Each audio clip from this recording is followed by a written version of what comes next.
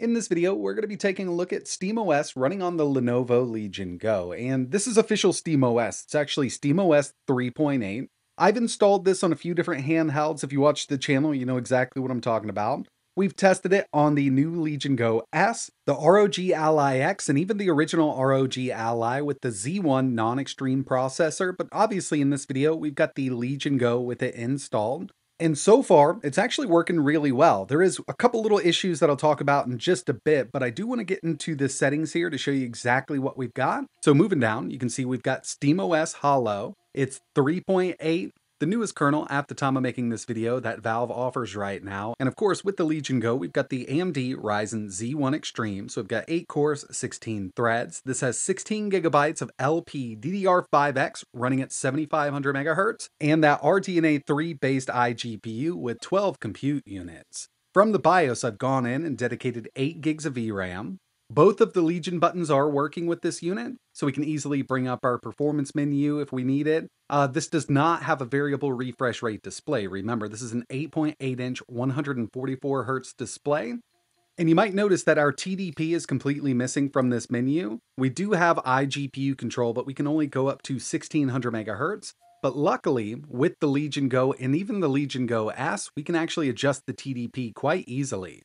If you check out the light up top here, hold the left Legion button and press Y. There's actually 4 modes. Blue is going to be our quiet mode, so I think that's up to close to 12 watts. White is going to be balanced up to a 15 watt TDP. And then we move over to red and purple. Now with red, it seems to be about a 20, but I've seen it boost up to around 23 every once in a while.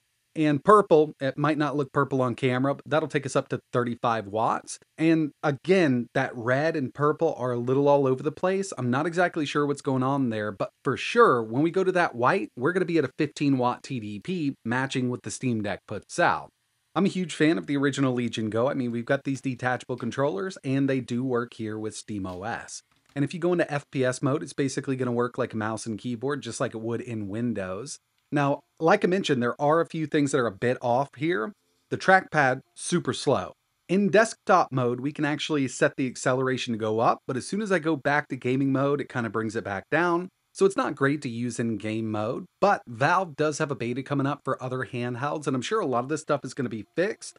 But I've had a lot of people asking about official SteamOS on the Legion GO, so I figured I'd go ahead and make a video. Now, when it comes to performance, it's working just like it should. We're actually seeing some really good performance, even at that 15 watt TDP.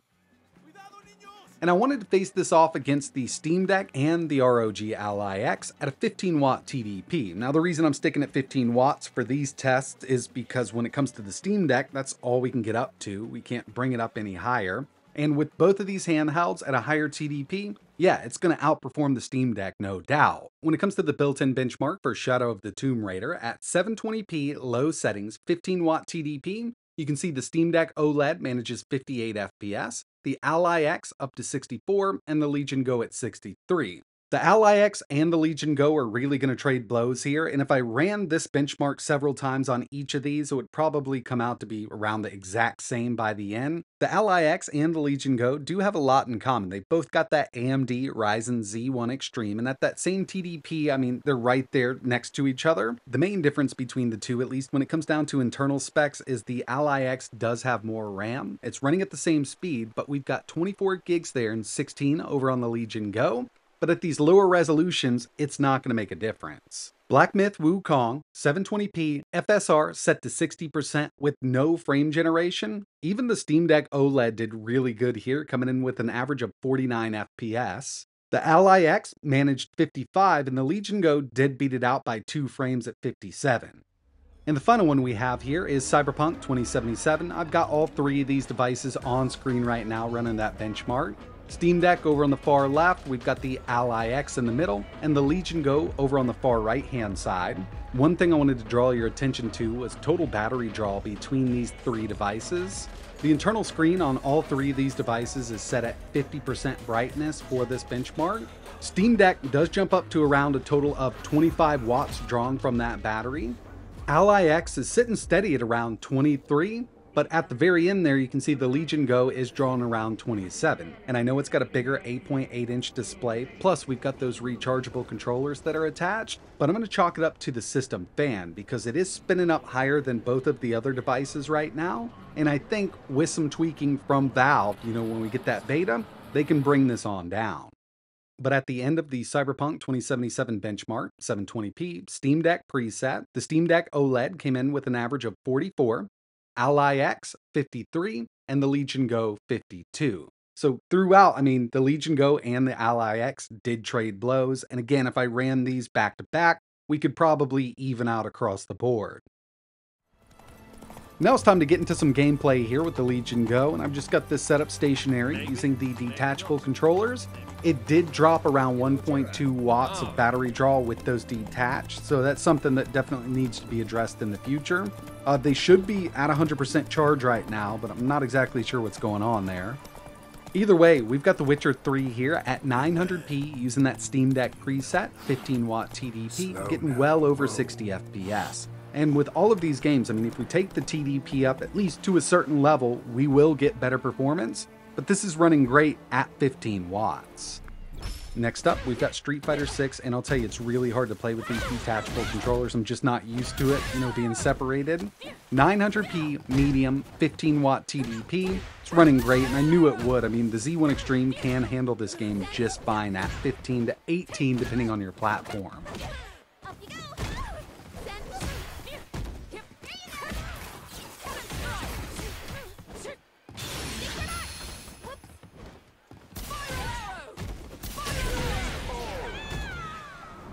So we did take a look at that Cyberpunk benchmark, but I wanted to get into some real-world gameplay here. 900p, still using the Steam Deck preset, but now we're using frame gen, and we're at a 20 watt TDP. I'm going to call this performance mode. We've got the light set to red up top, using the key combination to adjust the TDP. I mentioned at the beginning of the video that even at this 20 watt setting here, it does boost up over that. And in some cases, if you kind of add up the GPU and CPU wattage right now, it goes up to around 24 every once in a while. Next game we have here is Spider-Man 2, 720p medium settings with frame gen on. And with this one, it seemed to stay right there at 20, even sometimes under 20. It's kind of hard to gauge because, the power draw is separated between the CPU and GPU. It's working properly here with the Z1 Extreme and the Legion Go. Either way, we're seeing some pretty decent performance here. We're over 60 only with frame gen on, and that's kind of how it is with the Z1 Extreme. But if I had to gauge or guess what kind of TDP this is at, around 18 to 19 watts.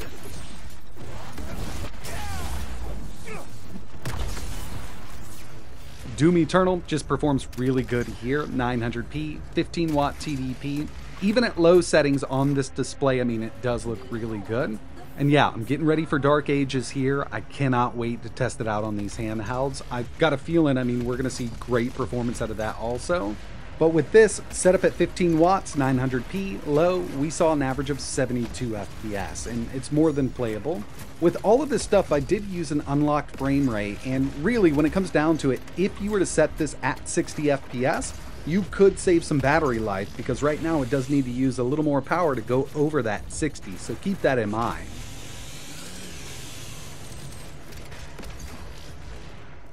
And the final one we have here is God of War Ragnarok, 1080p, low settings, FSR set to balanced, frame gen on, 20 watt TDP. And the reason I'm actually running this at a 16:9 aspect ratio versus the 16:10 aspect ratio of the display, I'm compiling a list here, and since a few of them that I've been testing only have a 16:9 aspect ratio display, I wanted to keep it all kind of even there with that resolution. So yeah, this is actually super exciting to see official SteamOS running on the Legion Go. And of course, I've installed it on the Ally X and the original Ally. But Valve does have a beta coming up shortly. I'm not exactly sure when, but we did get a little bit of information on it.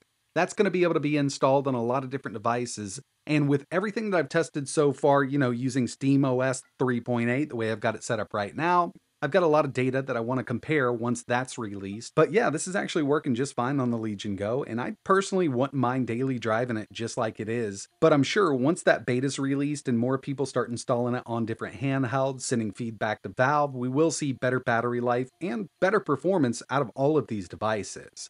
But right now, I mean, this is on par with the Ally X, and I kind of suspected it would be. Same CPU, AMD Ryzen Z1 Extreme. RAM here is running at the same speed, 7500. The big difference between the two, at least internal specs for performance, the Ally X has 24 gigs of RAM versus 16 over here, plus it's got an 80 watt hour battery, and we've been seeing some great runtime with SteamOS 3.8 installed on the Ally X. But that's going to wrap it up for this video. I had a lot of people asking about this, so I figured I'd go ahead and make a video. And if there's any other handhelds on the market that you want to see SteamOS installed on, just let me know in the comments below. But that's it for this one. Like always, thanks for watching.